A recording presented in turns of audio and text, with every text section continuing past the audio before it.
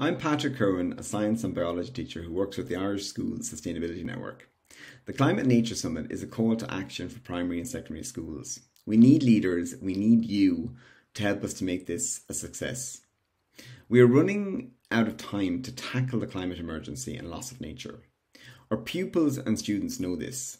They want us to put sustainability at the heart of our education system. So get your school on board to join the collective conversation. Here's how it's going to work for secondary schools.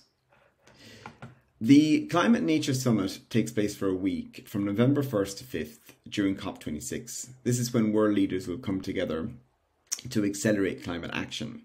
And this is the week after the half-term holiday. You can register for the summit on www.climateandnaturesummit.com. And we'll send you occasional updates about the summit is approaching. For secondary schools, there will be 2 talks a day. These talks are for students in first year right through to 6th year. Each session has an action attached to it. This is all about action. The week leads up to an exciting day on Friday when we'll be talking about an education revolution and sustainability policies for our schools. The sessions are designed for 40-minute lessons, but there will also be an activity attached to each session for those schools that have longer lessons. Teachers do not need to prepare anything.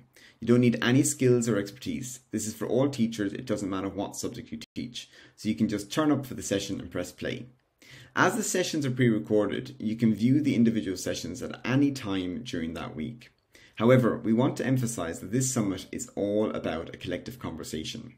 Ideally, a whole school will be watching the sessions at the same time. This means that teachers and students are pouring out of their classrooms and into the playground, having conversations about what they've just heard.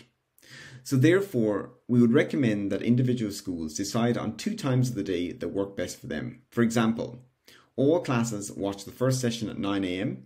and the second session at 2 p.m. It doesn't matter what subject you teach. Remember, it's a collective conversation. For my school, we'll follow this timetable. However, because our timetable is different on a Friday, we'll change the 2 p.m. session to a 9:40 a.m. session. There'll also be some extra special sessions that you can view during the summit or after. This is an opportunity to inspire and engage our students and staff. And it's not just for transition year students, it's for everyone, the whole school, first year right through to 6th year. There'll be evening CPD sessions during the week of the summit and the week after. So if you want to take a lead on this for your school, here's what you can do. And we really need you to take a lead on this for your school because we know that there are lots of competing priorities in secondary schools and it's really, really busy.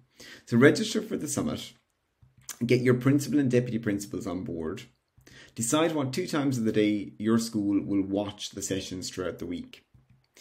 Get your teachers to register for the summit on the website, create a build-up to the event, and then send them reminders during the week of the summit about what's going on. And afterwards, there'll be plenty of actions that schools can take. It's not just about a week, it's about a journey. We're all in this together, so let's work on it together.